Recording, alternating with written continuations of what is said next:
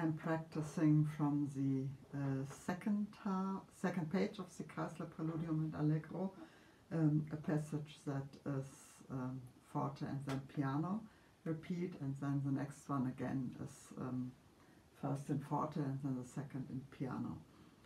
And that's continuing yesterday's exploration with bow length. So I think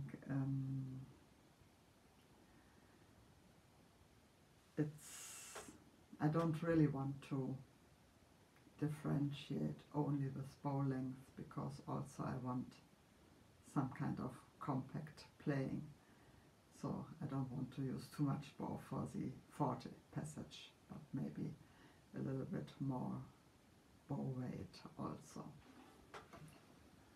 So let's see how that comes out. Okay.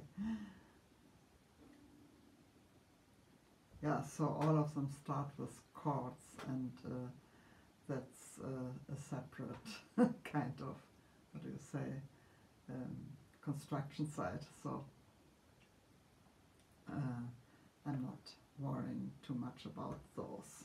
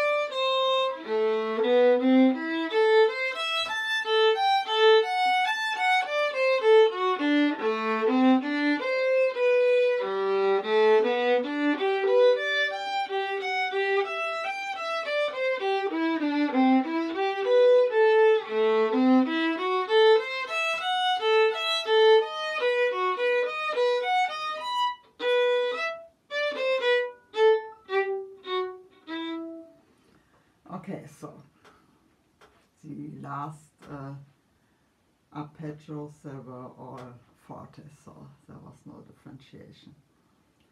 Yeah, I'll listen back to that tomorrow and see what I think about that.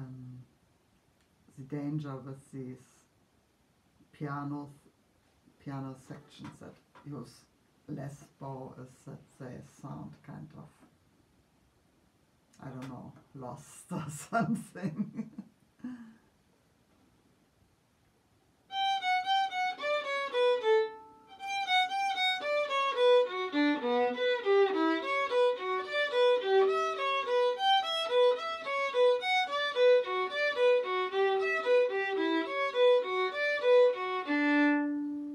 Yeah, maybe I think they might be too blurry, or I don't know, to have too much, I don't know, sand. They sound too sandy, I don't know. I listen back and then see what I want to do with this.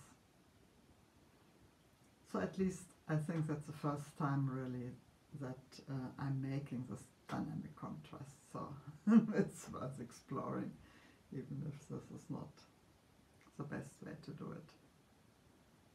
Okay, talk to you soon and bye for now.